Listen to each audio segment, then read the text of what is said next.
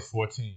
Yeah. And no marvel. No marvel. Why? For Satan himself. Because Satan himself is transformed into an angel of light. Into an angel of light. Satan don't never show up with all that dark costume stuff that they show you on TV.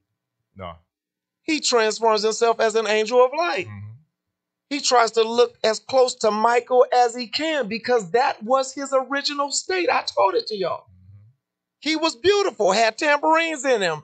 Amen. Drums in him, pipes in him.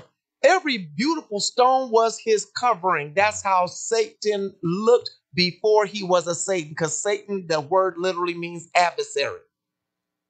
When he was a Lucifer, he's shining light. Now there's nothing but darkness in him. Last week we found out that when he speaks a lie, he speaks of his own because he's the father of it. There's no truth in it. Why are you bringing this up? Because Satan is transforming himself as an angel of light. His ministers transform themselves as ministers of light. So the child of God who is light has to make sure they're not transforming themselves into an agent of darkness.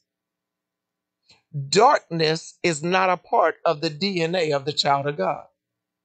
Unholiness is not a part of the DNA of the child of God.